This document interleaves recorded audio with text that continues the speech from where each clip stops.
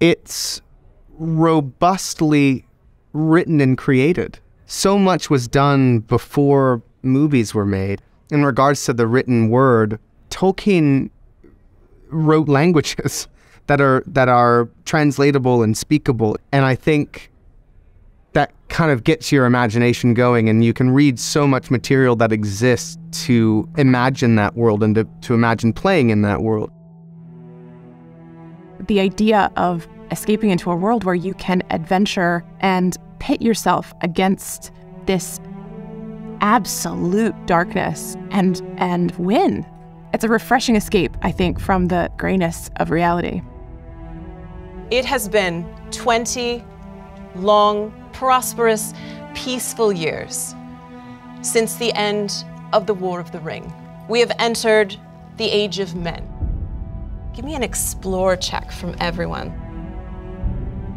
You found something, a scrap of parchment. Written on this parchment were symbols. No language that you have ever seen.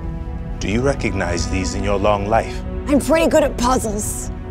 Riddle, maybe? Oh, no! That is a terrible roll. When the party gets to Rivendell, they're going to get to interact with Queen Arwen. They can't come with you, but there is a song. It's protected my family for generations. And perhaps now on your journey, it might protect you.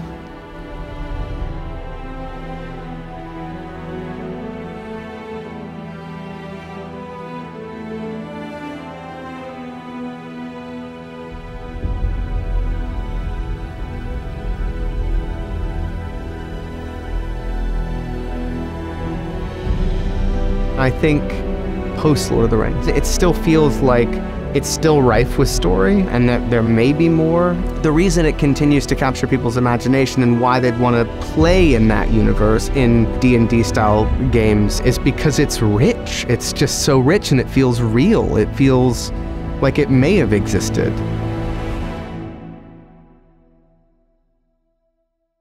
I feed man flesh. That's actually my line.